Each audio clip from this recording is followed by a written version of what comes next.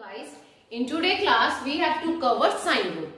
For this, first of all, I will draw any non-right angle triangle in which angles are named using uppercase letter, that is A, B and C, and sides are named using lowercase letter, that is small a, B and C. So how we have to use sine rule?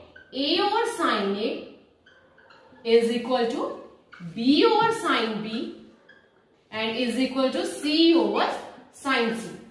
Side A is opposite to angle A, side B is opposite to angle B and side C is opposite to angle C. Okay guys, then we can write A over sine A is equal to B over sine B is equal to C over sine C.